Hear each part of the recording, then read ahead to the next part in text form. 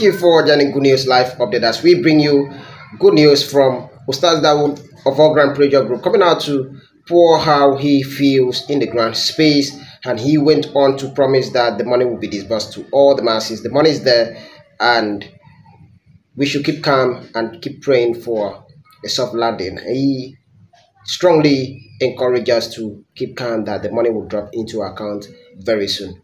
Pay attention to Stars of our Grand Pressure Group, the good guy in the grant space. Thank you for joining us. Consider to subscribe, as we are committed to update you on the happening till the money get to our account.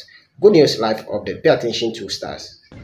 Assalamu alaikum wa rahmatullahi wa barakatuh. I greet you all in the most benefiting greeting, and I say, may the peace and the mercy and the blessings of our Lord be upon us all.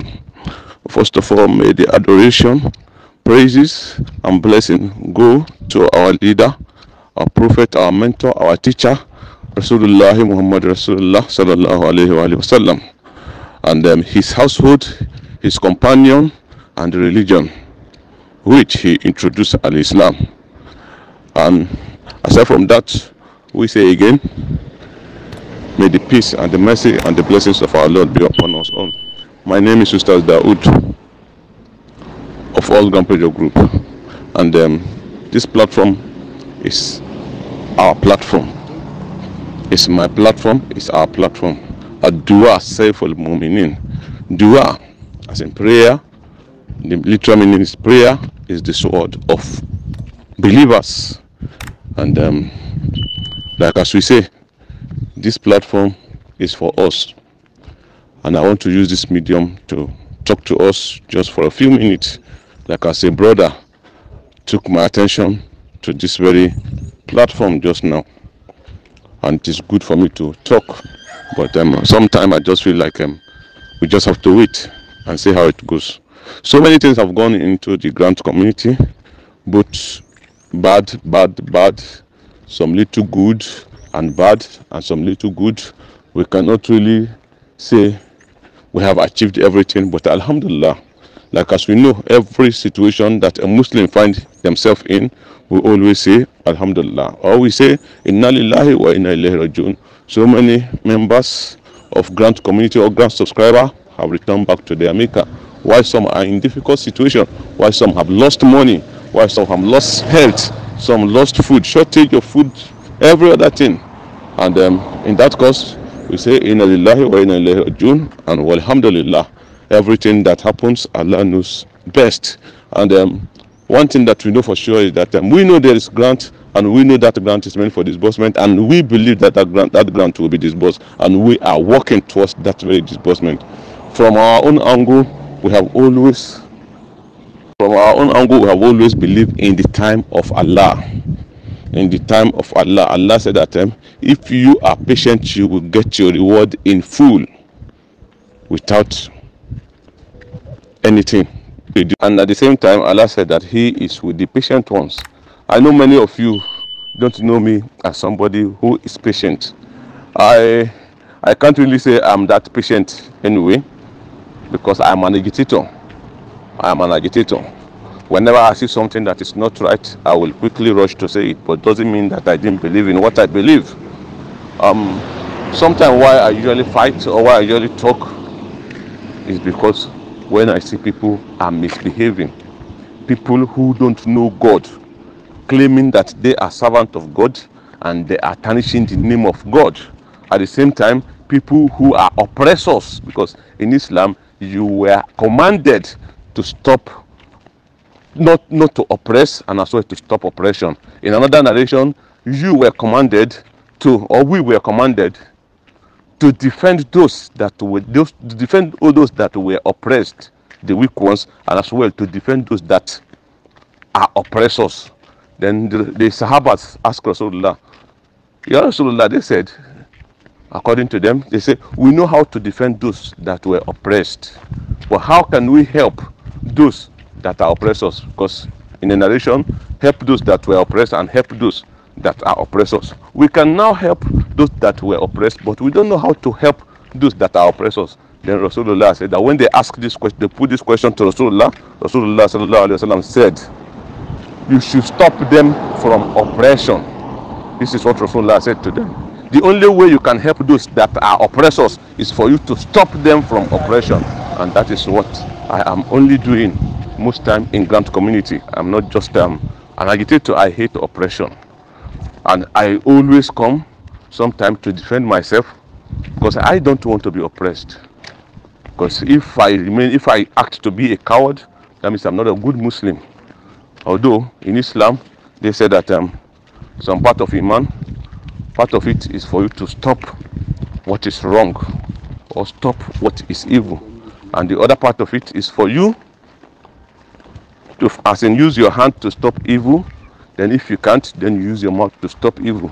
And if you can't, then you ignore it. You go away from it completely. So, and then we know in this community, this is not an Islamic community. So you cannot start fighting in your own way just to establish what is right, because people will not see it the same way. But sometimes you have to talk. You just have to use your mouth, at least talk. And if you feel like talking will bring insult to you or bring insult to religion, sometimes you just have to remain silent. But somebody like me, I am not in the part of those who will remain silent over evil act. I'm in the part of those who will talk, since I don't have power to fight. So, inshallah, our tongue will not lead us to destruction, and will not lead our people to destruction, and will not lead what we are looking for to destruction. Where we are today in the Grand community, we didn't fight to be here, not because of our fight.